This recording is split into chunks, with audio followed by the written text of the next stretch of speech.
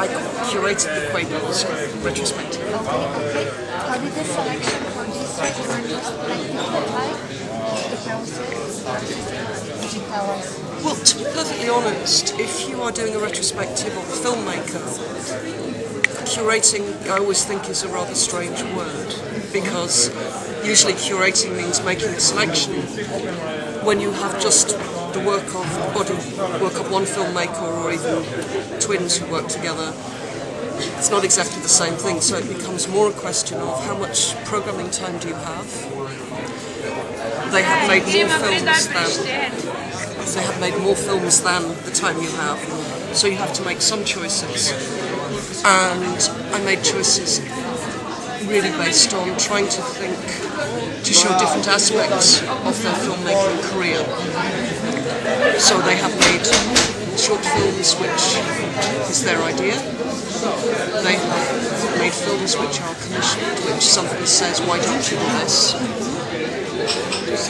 And also because they are Americans who have kind of imaginatively transported themselves to Central Europe and have a knowledge of Central European music, literature, drama, cinema. I wanted to try and choose some of the films they made that reflected that, because we are a Central European country. And the Quay brothers it's a very unusual kind of stop frame, model animation. Usually when we think of model animation, we think it is closer to live action, because you have characters, you have sets, you have lighting, so in a way, and it is nearly always very narrative. The Quay brothers are more experimental, and they're more interested in creating atmospheres. So sometimes people say, I don't understand the story. And I think it's very strange. Audiences usually love their films, or they really don't like them. And in a way, if you go and see Quay Brothers' film, it's a little bit like music. When you listen to music, you don't say, what's the story? You just feel it. No, they are often exploring kind of feelings and emotions. They sometimes are based in literary words. But, for example, they have taken a novel by Bruno Schulz, who was a Czech writer. No, yes, Czech, probably, yeah.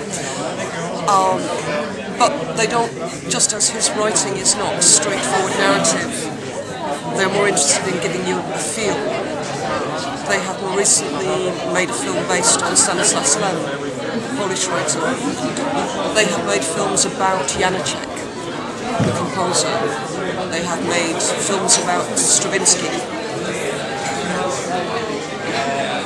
But the strange thing is, most people get very trying to describe their films, because they really are very unique and quite strange.